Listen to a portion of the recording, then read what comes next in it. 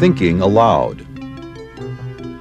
Conversations on the leading edge of knowledge and discovery with psychologist Jeffrey Mishlove.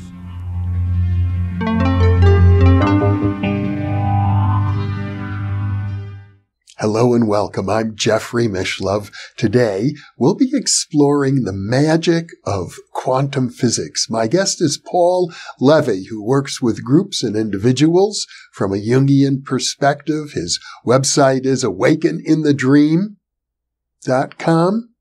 He is the author of The Madness of George W. Bush, Dispelling Wetiko, Awakened by Darkness, and most recently, The Quantum Revelation, a radical synthesis of science and spirituality. That will be the topic of our discussion today.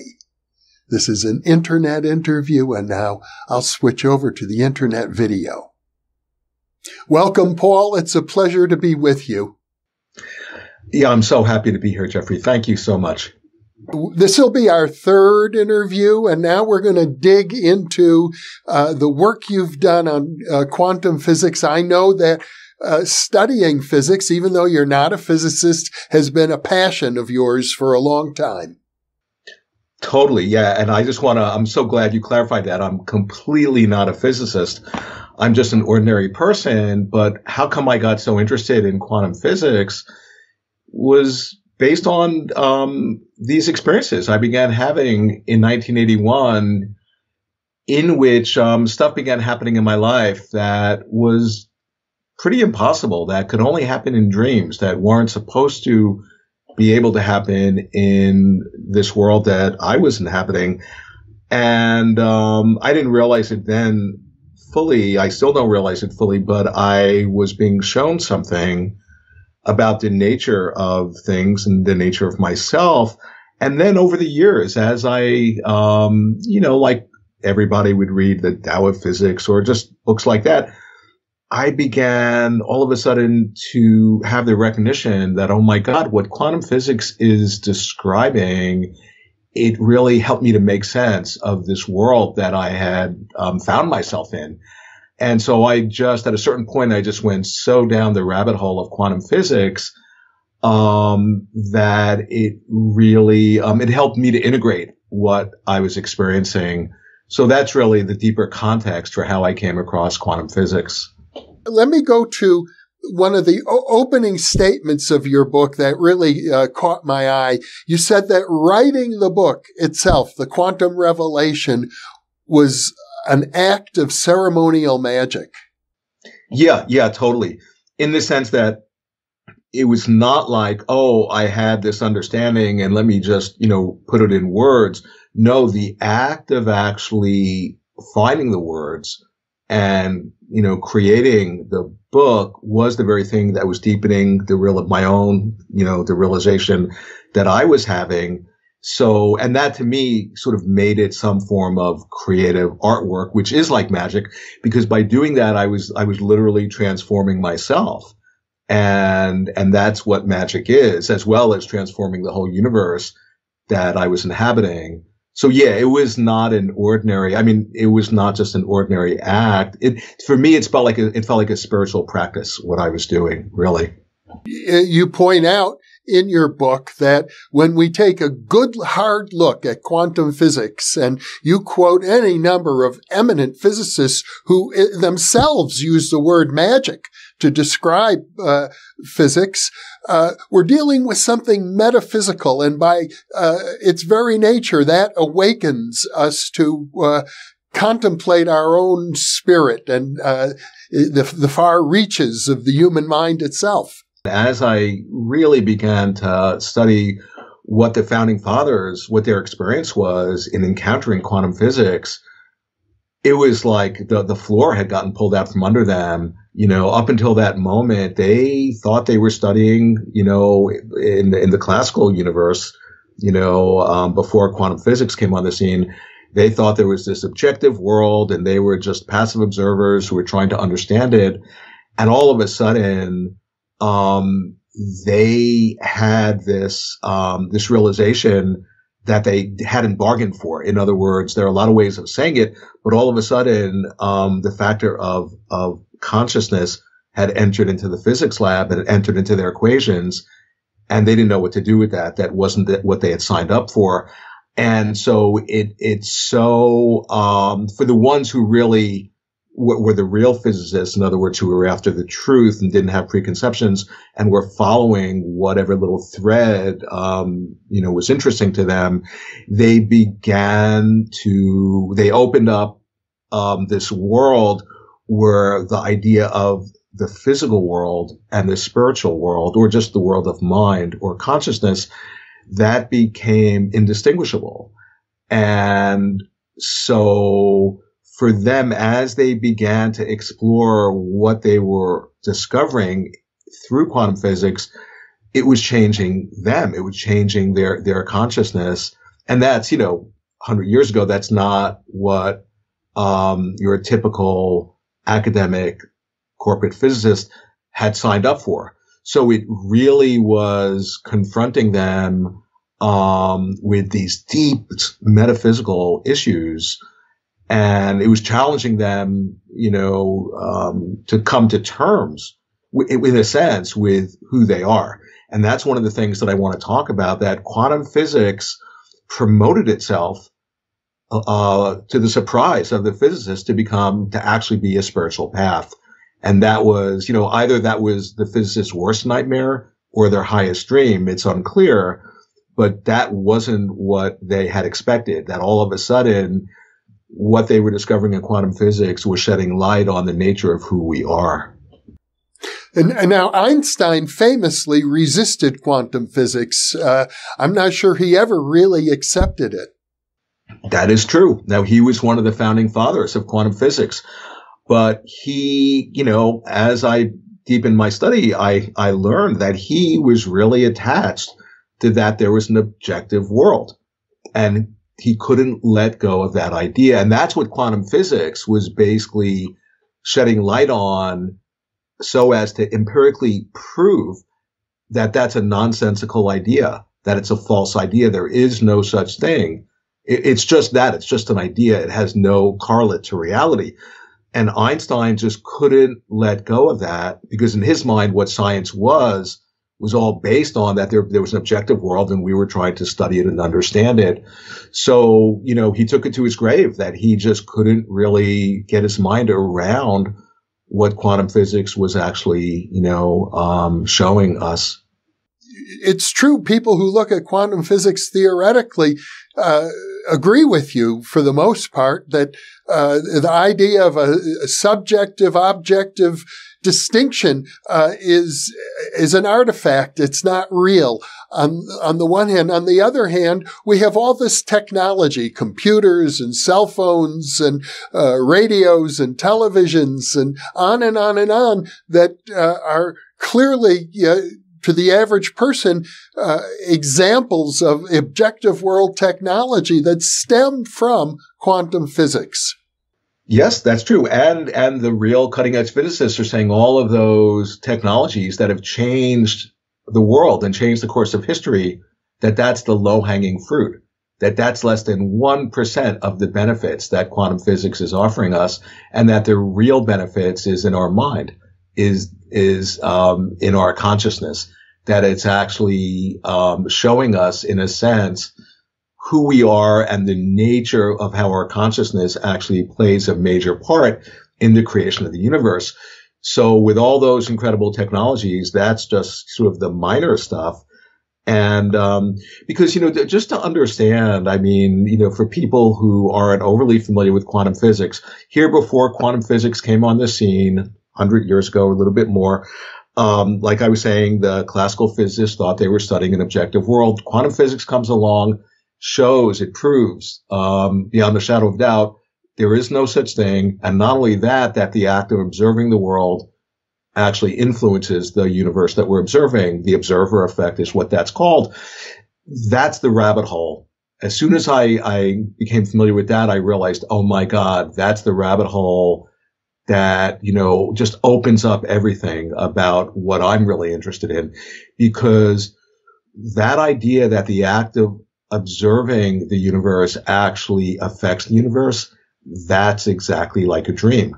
Because quantum physics is empirically proving, and maybe a lot of physicists, I'm not a physicist, but I'm just a curious person, and I know about, I connect with my dreams and was having this experience of the dreamlike nature of this reality, and I was realizing, oh my God, quantum physics is describing the dreamlike nature of reality. Quantum physics, it has empirically proven beyond the slightest shadow of a doubt that we are having a collectively shared dream.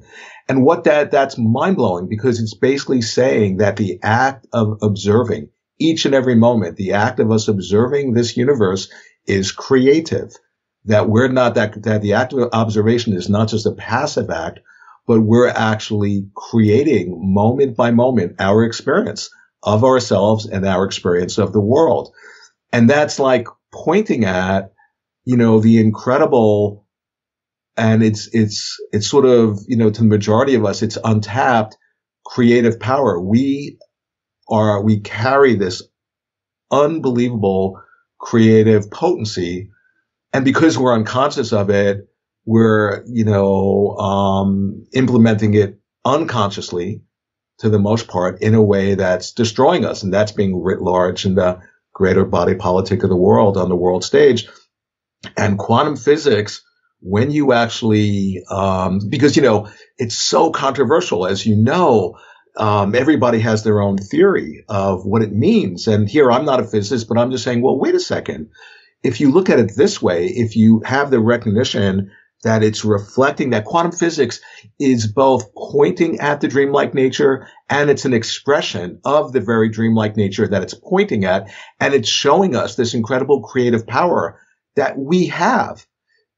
As we take that in, I'm actually, trying to make clear that that's the real gift of quantum physics, that if we can gain insight individually and with other people who are also tapping into this and begin to understand, wow, it's like quantum physics has come on the scene and it's actually reflecting back to us this unimaginable creative power that all of us have, that can change evolution. That's evolutionary, and that can change the course of human history. And it all depends if we have the recognition of what it's actually showing us.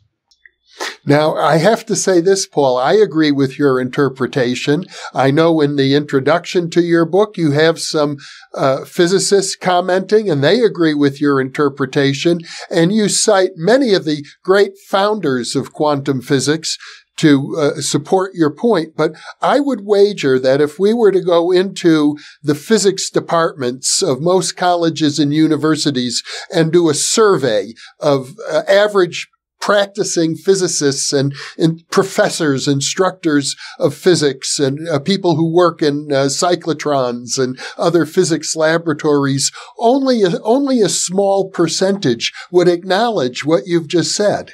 Yeah, and that's true. And that to me is just mind blowing. And but it points to something. It points to even, the most brilliant of the academic corporate physicists, are still entrained in the duality of subject object, in the fact that this isn't a dream. And so it's like being under a spell. And here's the thing. So say if I'm a corporate academic physicist, right? And I'm in I'm in this collective dream phenomena like we're all sharing right now. But if I'm that corporate academic physicist, and if I hold a viewpoint that this is not a dream, and well, guess what? The dream, being a reflection of the very mind that's observing it, is going to then shapeshift and instantaneously, in no time at all, faster than we can think or blink, reflect back to us all the evidence confirming our viewpoint that this world is objective. So now we have evidence confirming the seeming rightness and objectivity of our viewpoint. As that academic physicist, I'm holding the viewpoint that this is an objective world, that it's not a dream. And then I get more fixed in my viewpoint. So I see it even more as being not a dream and objective. And the more I see it that way, the more then this dreamlike universe reflects back all the evidence confirming my viewpoint. So the actual nature of the dream confirms to them that this isn't a dream. And another way of translating that is they've actually hypnotize themselves via the creative genius and the creative potency of their own mind in a way that they've become unconscious.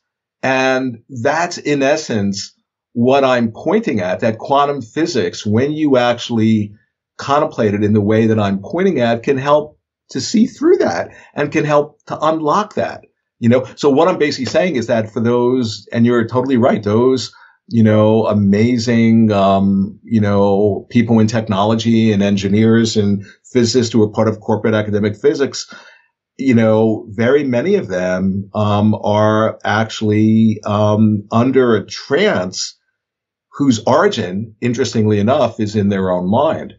And then thankfully there are some who are on the cutting edge, who are just having real integrity to follow what the universe is showing us. And they're the ones who are beginning more and more to suspect, wow, this is some sort of a dream. And thankfully there are, many, many physicists, who are actually getting switched on to that.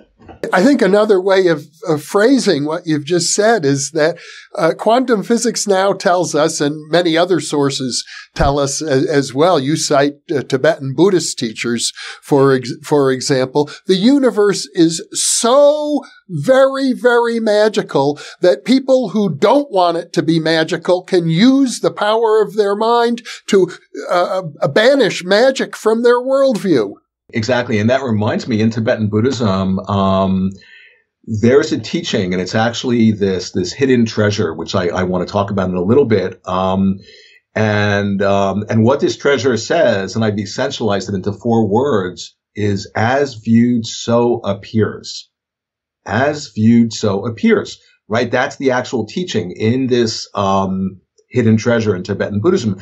And you think about that, that's like the precise articulation of how we create reality and of the nature of a dream.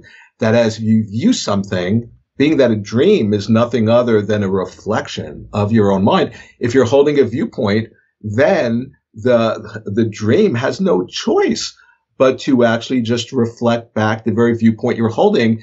And if you're not awake to that process, then you become entranced by your own mind in such a way that, like you were just saying, our great power to call forth reality gets turned against us in a way that's actually killing us. And that's this process that I'm talking about in the microcosm in each of us as individuals is getting played out writ large on the world stage in such a way that we're destroying the biosphere, the life support system of the planet, which is we're committing this suicide, this collective suicide. And it's all because we're not switched on to this genius power that we all have. And what I'm basically saying, in essence, is that quantum physics comes along. And if you look at it in a certain way, it's like reflecting this back, and it's giving us insight into the very medicine that we need to wake up. I did find in your book, in a footnote, only mentioned briefly, but there is an alternative, a strong alternative explanation, the many worlds interpretation of Everett, which suggests that it's really not consciousness that creates all of this. What's really going on is that at any given moment, the universe is splitting into zillions of parallel universes so that everything is actually happening all at once. Yeah, well, that's really interesting, because one way that I try to understand that, so here quantum physics is trying to understand what is the building blocks of this universe, what is the microstructure. And so say you have a quantum entity, the most elementary particle, and quantum physics has discovered that elementary particle, before it's observed, it exists in a state of every and any potentiality that it ever could exist in, but in potential. And then here comes an observer, and the observer observes that quantum entity, and all of a sudden it actualizes into particular manifestation in 3D space-time, and all the other actualities, they just disappear as if they never existed, or you could say they exist in a parallel world. And that experience, we're threading ourselves moment by moment through that universe, where each moment, by the way we're observing, where the wave function is getting collapsed, each moment that those infinite or close to infinite potentialities actualize into whatever particular manifestation in such a way that we then entrance ourselves into thinking that the world we're experiencing is objective, separate from us, that it's continuous, where quantum physics is saying, no, each moment this universe is recreating itself anew every moment. And even though it appears to have a continuity and a solidity, it's actually, recreated out of the void every nanosecond. And the key factor, though, I, really want to emphasize in that whole process is consciousness. Well, you talk about the principle of complementarity in physics, which suggests that on the one hand, the universe recreates itself moment by moment, and these are very, very tiny, fast moments. Planck time, I suppose, is one way to put it. But on the other hand, every point in the universe, every wave and particle is intimately connected with every other wave and particle all the time. And to add to the confusion, according to Einstein's theory of relativity, a photon traveling at the speed of light experiences no time at all. So one might well say, along with Immanuel Kant, the great philosopher, that time and space are illusions too, created by our nervous system. Yeah, and that's one thing that I talk about that in the book, that there are constructs of the mind in a certain way. And the thing which is interesting about what you were just saying is that the quantum universe there's a seamless wholeness. It's not made of separate parts. So there's not even an example of the observer effect. It's not, there's the observer, there's the object observed, and there's the act of observation, and there are separate, entities interacting. No, in a quantum world, and keep in mind that quantum physics has discovered that this universe that we inhabit is quantum on all scales, that it's quantum through and through. So in a sense, we are quantum entities ourselves. And so there's this sense of interconnectedness. It's not like, the idea that, here's light and it has the speed limit of 186,000 miles per second. In the quantum world, it's like, it's this non-local world in that the laws of three-dimensional space-time are transcended, and every part of the universe is interconnected and inseparable and undivided from every other part of the universe. And so that's really, one of the fundamental understandings that quantum physics is bringing in, and the implications of that are just amazing. And if I could just say one thing about quantum physics being a spiritual path, because it's so profound. So here I was talking about that the rabbit hole is understanding that there's no such thing as an objective, not only world, but objective anything. And there's no such thing as things that exist intrinsically independently in and of themselves, that everything is interdependent and interconnected. And an example being, I don't exist as a intrinsically existing independent entity just from my own side, separate from anybody else, but I exist relative to you, for example, Jeffrey. And so, but you don't exist as an independent, intrinsically existing objective entity in and of yourself. You only exist in relation to other people, to the rest of the universe, who themselves don't exist independently, intrinsically. So it's like this interconnected net where we're all in Tibetan Buddhism, they'll call it interdependent co-origination, that every part of the universe is evoking and being evoked by simultaneously every other part. And so how quantum physics, you see, so that's really this other sort of fundamental, kind of way of understanding what quantum physics is showing, because once you really take in that quantum physics is showing there's nothing objective, well, if this universe that we're in isn't objective, then what happened to the subject? What happened to us as a subject? I, as a subject, need an object to be in relationship to in order to be a subject. But when there's no objective anything, all of a sudden it sheds light on and puts into question, wait a second, who am I? And, so that's where, when I was saying before that quantum physics promotes itself to be a spiritual path, it's actually shedding light on the nature of ourselves. Well, you go through your day, and I imagine, like everybody else, you have breakfast in the morning, you go to bed at night, you interact with people throughout the day. Most of the time, we carry out our business without concerning ourselves with the fact that it's all an illusion. On one hand, it's an illusion, but not in the way we think it is, in a certain way. But, you play your role as if it's unbelievably important. And, so it's this weird paradox. And, the idea when you hear, because a lot of in Eastern tradition, you'll hear, oh, it's an illusion, or it's just a dream, and thereby it doesn't mean anything, or it's like this nihilistic point of view. No, it's not. That's not the proper way of understanding that. The illusion, so we actually, are projecting onto the ink blot. Like, think about what a dream is. It's an ink blot. It's a projection. It's a reflection. And so when we project onto the ink blot, it's not like we project onto the ink blot of the waking dream. We're just on an actual flat ink blot, and we project one moment, and 2 moments later we see the butterfly.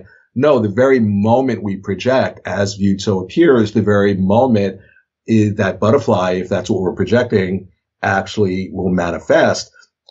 And, but the point is, we then react to that projection, in this case, the butterfly, as if it's actually objective. And then we become conditioned by our projection via our reaction to it. And that's the way we actually entrance ourselves, as compared to if you actually see that process and have the recognition that it's just like a dream that you've woken up in at night and having this lucid dream, that this world we're inhabiting is our own mind. That's really what quantum physics is potentially showing us. It's a very deep insight, and I think it's difficult to grasp. You used at one point the metaphor of a magic mirror, that the universe is like a magic mirror reflecting ourselves back to us. And that makes me think, all the wisdom traditions talk about that. I mean, interesting, etymologically, mirror means the holder of the shadow, but also in the apocryphal text, Christ says, and of course this got written out of the Bible, Christ says, I am a mirror to those that know me. Okay. Now the thing about a mirror, which is really interesting, it itself has no form. It's invisible. You would never see it without, if there are objects, then the objects actually get reflected via the mirror, and the reflections seemingly obscure the silvered surface of the mirror, but simultaneously they reveal it. You would never notice the mirror there without the reflections. It's like a psychedelic where, just like you take a psychedelic or a plant medicine, and over time it just comes on more and more and more. The more I've gone down the quantum physics, that rabbit hole, the more it's just expanded my consciousness and revealed the enormity of what it's offering us.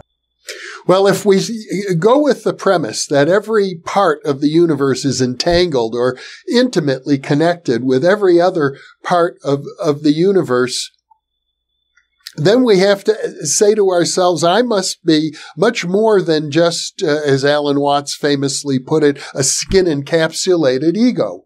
That if I understand myself in terms of the wholeness of who I am, I'm much, much larger, vastly larger, infinitely larger. I want to go back to that hidden treasure tradition in Tibetan Buddhism. It's actually called Terma, the Terma tradition. And it's actually, I do practice to a particular, this lineage, and that's the way the Terma, the hidden treasures, that's the way the lineage, in a sense, propagates itself over time and refreshes itself and keeps itself sort of vital and fresh. In that these hidden treasures, and the way that the tradition envisions it, is that there are these hidden treasures that are hidden, encoded within the fabric of the universe. Okay, in all different dimensions, in the earth, in our minds, just every element, all over the place. And it's very much like when you have a dream, think about what a dream is. A dream is an expression of the unconscious, and a dream compensates a one-sidedness. So when we get overly one-sided and out of balance, all of a sudden we'll have a dream, and the dream will be a compensation. It'll, through symbols are the language of dreams, and it'll actually present us with a particular symbol that if we actually have the recognition of the symbol and get into alignment with it, it will bring us back to ourselves. It'll help us to remember who we are and to get back in balance. Well, the thing with this, with the terma, the hidden treasure tradition, it's exactly the same thing. So Tibetan Buddhism would say, oh yeah, whenever like the community of practitioners, when they get a little bit off balance or unconscious, or just they're in having this need of the next practice to do, or, or a particular blessing or something like that, all of a sudden, one of these treasures will manifest in the universe at exactly the right moment in time. And the person who is destined to discover it will actually bring it forth, and they'll be the one to find the treasure and to bring it forth to the community. And whether it's like a teaching or a prayer, and it's very much like a symbol that's crystallizing, out of the dream or into the dream. And it's offering us exactly what we need, sort of like taking this vitamin mineral that, is exactly that the universe naturally secretes so as to bring us back to ourselves.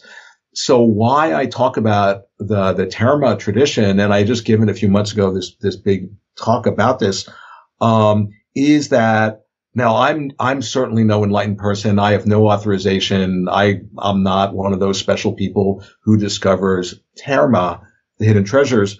But I know about the tradition and I know about quantum physics, and just my own personal opinion, I am absolutely 100% convinced that quantum physics is a modern day analog to a Terma, that we have literally dreamed up quantum physics into the world and into our minds to show ourselves, to remind ourselves, to help us remember who we are, to help us remember we're not a skin encapsulated ego, like to make reference to that Alan Watts quote, but that who we are is much grander and larger, all of us. And this is, Christ himself was saying this in the Bible when he says, like, ye are gods and scripture cannot be broken. And yeah, we all kind of intellectually have a sense, oh yeah, we have a divine part. But what I'm pointing out is that, one way of really interpreting quantum physics is that it's something that we collectively have dreamed up so as to help us to remember who we are. One of the points you make is that since we know from quantum entanglement that the universe is an undivided whole, that if we are to best work with the universe, it's by getting in touch with our own undivided wholeness. And most of us are kind of fractured. Yeah. And that goes back to that thing you were saying about like the typical corporate academic physicists. They're not necessarily spiritual practitioners, so the idea of, spiritual practitioner or just somebody who's psychologically fluent is somebody who's really prioritizing, becoming whole and the individuation process of becoming who they are.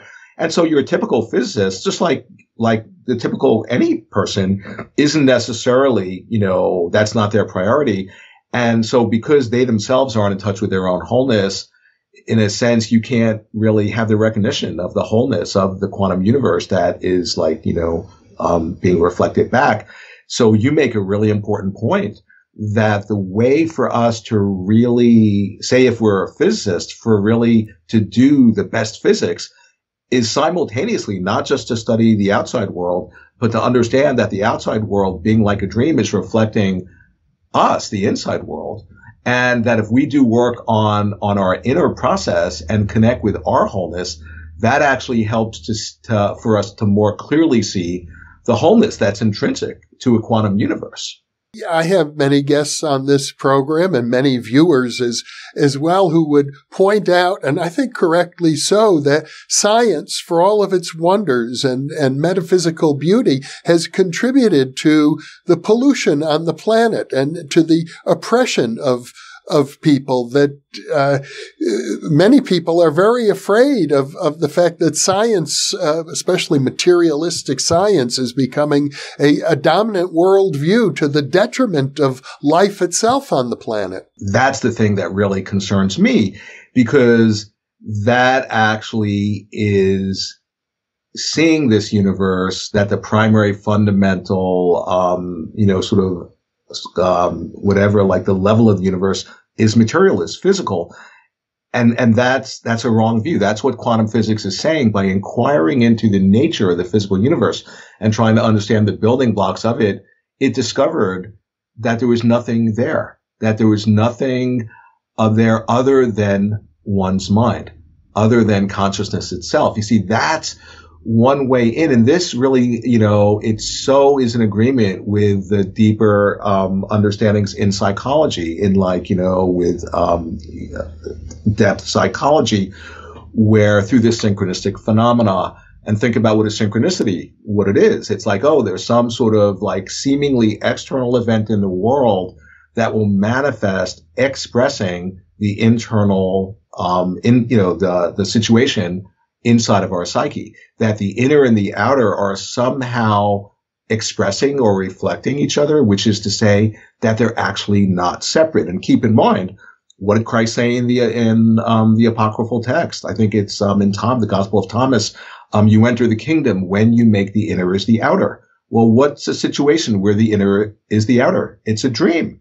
What is a dream? It's like the inner psyche of the dreamer is getting elaborated and expressed via the medium of the outside world, the seemingly outside world of the dream.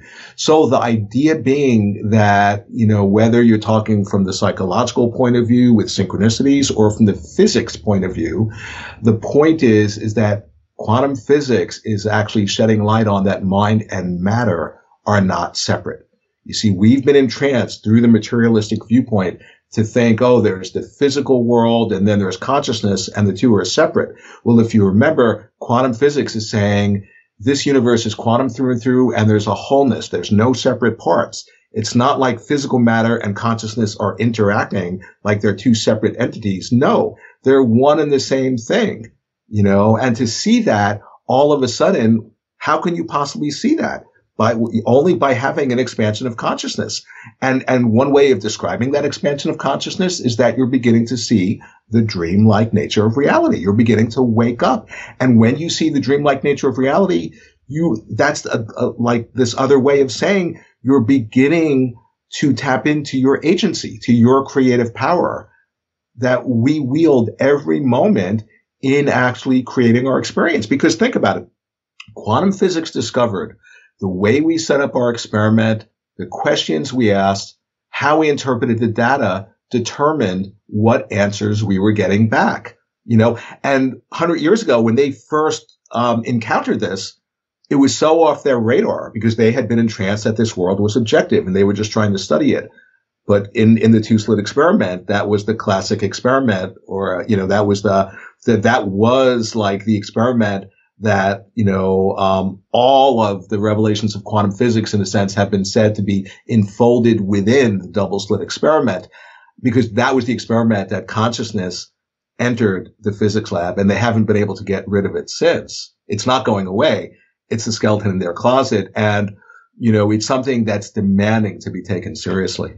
If everybody had this revelation that you're describing, we wouldn't have worker bees in our culture, individuals who show up at the factory every day or the meatpacking plant, or if everybody saw themselves from this magical, mystical perspective, it strikes me our economy would have to be very, very different. Our whole world might look very, very different than it looks today.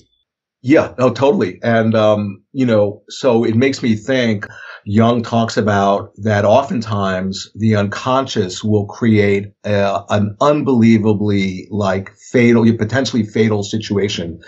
We will dream ourselves into a corner right at the edge of a cliff. And, but that's what we need to actually access, the parts of us that are the best, most genius, creative parts. And I would say when you view our world as if it's a dream, you actually see that we who are the dreamers, we're dreaming ourselves into a corner or the edge of a cliff or, in this incredibly like dark place where we're, just destroying ourselves and, invoking this catastrophe. But yet, then there's quantum physics, which is offering us the medicine. And if we were to actually take that in, what that would look like is that each and every one of us would connect with our creative agency and our creative power. And then we would realize, particularly when you connect with other people who are also having this realization, oh my God, that we're having a collective dream and this universe is manifesting this way because we've all been conditioned and we've all been entrained and we've hypnotized ourselves to think with these limited beings. And why this universe is manifesting in such a problematic, limited, fearful way is because that's the way we've been conditioning ourselves and been conditioned to dream it. And as one person and two and 10 and 100, we wake up out of that spell and connect with our creative agency, not only the economy, but the whole world. We can actually recreate the world in a way that's much more in alignment with who we're discovering ourselves to be, which is that we're not separate from each other, that we're interdependent and interconnected, and we depend on each other for our survival and well-being. And what I'm pointing out is we're actually being invited to participate in our own evolution. Okay. And keep in mind, when I say quantum physics is a terma, it's just a terma. There's many, many termas. The coronavirus pandemic is also a revelation. It's also a hidden treasure if you view it in a certain way. Everything and anything is a hidden treasure. This universe is a living oracle and it's speaking symbolically. And just remember, symbols are the language of dreams. And what I'm pointing at is when you see the dreamlike nature and you stabilize yourself in that perspective, as viewed, so appears. The more you see the dreamlike nature, the more this universe will reveal its dreamlike nature. And the more it reveals its dreamlike nature, the more stabilized and strengthened you are in having that realization. But particularly when you connect with other people who are having that realization, it's what I call we can dream ourselves awake. Okay. We can conspire to co-inspire each other, that's a real conspiracy theory. And we can activate the genius, the collective genius that's latent in all of us. Particularly, this is the idea in Buddhism. They talk about the triple jewel, the Buddha, Dharma, Sangha, the teacher, the teaching, and the Sangha is the community of fellow practitioners. And, and I think about in Buddhism, they talk about that who we are these like bodhisattvas in training. And my favorite sort of like translation of bodhisattva, it's a being in the process of awakening. And that's all of us. And when you connect with other beings in the process of awakening and you put what we're realizing together, like I'm saying, you can activate the collective genius, dream ourselves awake, conspire to co-inspire, however you want to say it. As an artist, I'm actually creating an art happening called, Global Awakening, and anybody can join, free membership, and we're creating it as we literally, once we realize what's available to us, because if I could just say one thing about that is so inspiring about quantum physics to me, and keep in mind, some of the greatest quantum physicists are saying that when they would get depressed, there would be two go-tos. There would be, I'd listen to like Beethoven, or because they were classical, into music, that form of music, or whatever your favorite form of music is, or I would contemplate quantum physics to be an antidepressant. And here's an example of how inspiring quantum physics can be. That quantum entity, like I was saying before it's observed, it exists in every and any state that it possibly could. And then you observe it, wave function collapses, it actualizes into a particular manifestation. All the other possibilities, they vaporize, they go into a parallel world, however you want to phrase it. But the point is and it's not me saying this, these are the founding fathers saying this, that even if one of those possibilities of that quantum entity is highly, ridiculously, incredibly unlikely, it could be the way the universe manifests this very moment. Okay? So if we get entranced in pessimism and thinking, oh, it's so easy to just feel like, oh my God, I feel all this despair and depression and things seem so dark in the world. And if you get hooked by a pessimistic point of view, as viewed so appears by the power of dreaming, you're going to invoke all the evidence you need to confirm the objective truth of your viewpoint, your pessimistic viewpoint. And then you're actually part of the problem. Then you're actually invoking and creating the very thing you're afraid of. But what quantum physics is saying is that even that highly ridiculously unlikely possibility, such as what if sufficient number of human beings wake up to actually catalyze a collective global awakening? Quantum physics says that is absolutely in the realm of possibility. And if you're not envisioning that, then I would ask, what are you thinking? One way to think of that is that an event might be so improbable that it only occurs once in the whole history of the universe, but that's what happens every moment. Exactly.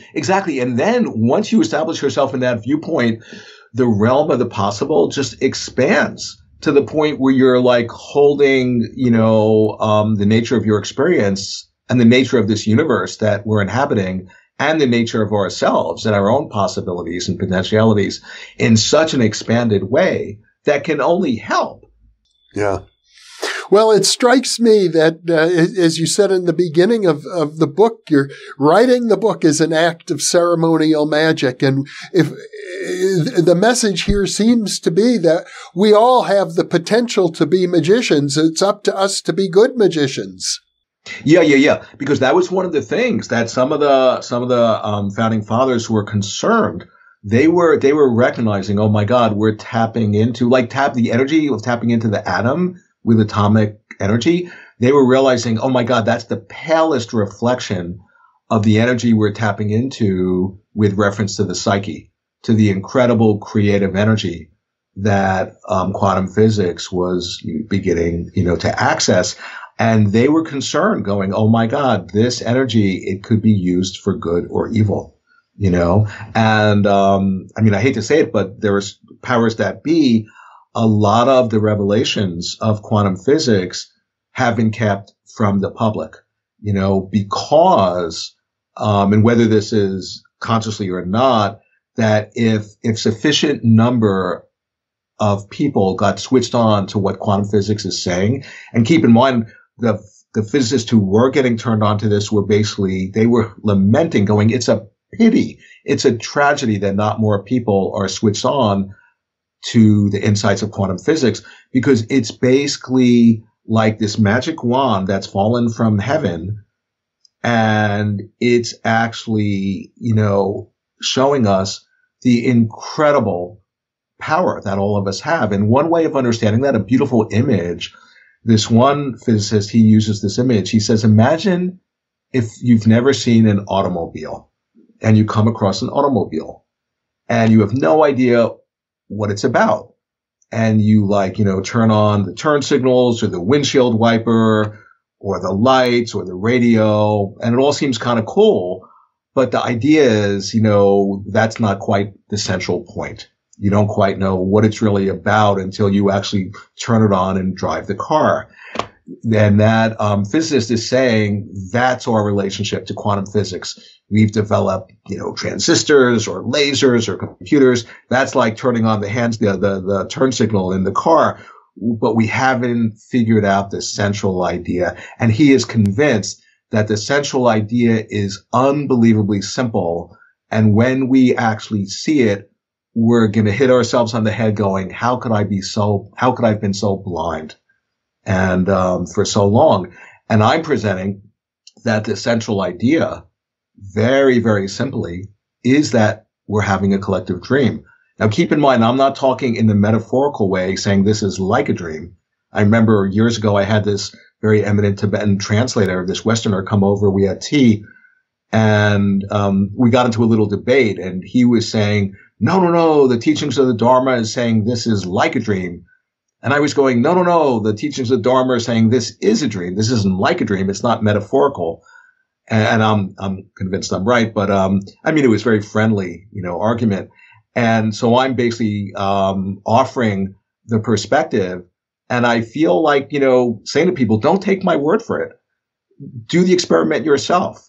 Just like the Buddha was saying, when he examined his mind and he discovered who he was, he wasn't wanting people who just unthinkingly followed him or believed him. He was wanting people to do the experiment yourself. And the idea being to really do the experiment moment by moment of the nature of your own experience, of the nature of your mind. And you begin, in Tibetan Buddhism, they'll talk about the emptiness, the Buddha nature. And in the book, I talk about that the Buddha really had discovered exactly what quantum physics has discovered. He discovered it, 2,500 years ago. But I point out that they map onto each other precisely, that it's the same realization. And, that's really the simple and central idea that I'm pointing at, that any of us can discover if you just inquire into quantum physics, into the nature of your experience. That is, that we're having a collective dream. And when you actually stabilize that realization and connect with other people who are also realizing that, we can change the dream we're having. And that's not new age, woo-woo, flaky, fluffy stuff. That's the hardest core of hardcore science. Well, Paul Levy, once again, this has been a very inspirational conversation. It's a deep, profound message. It's taken our culture a century to begin to digest these findings from quantum physics. And I think you've done an excellent job of making it very clear. I encourage our viewers to take a look at your book, The Quantum Revelation. Thank you so much, Paul, for being with me. Jeffrey, it is totally my pleasure. Thank you so much. And for those of you watching, thank you for being with us.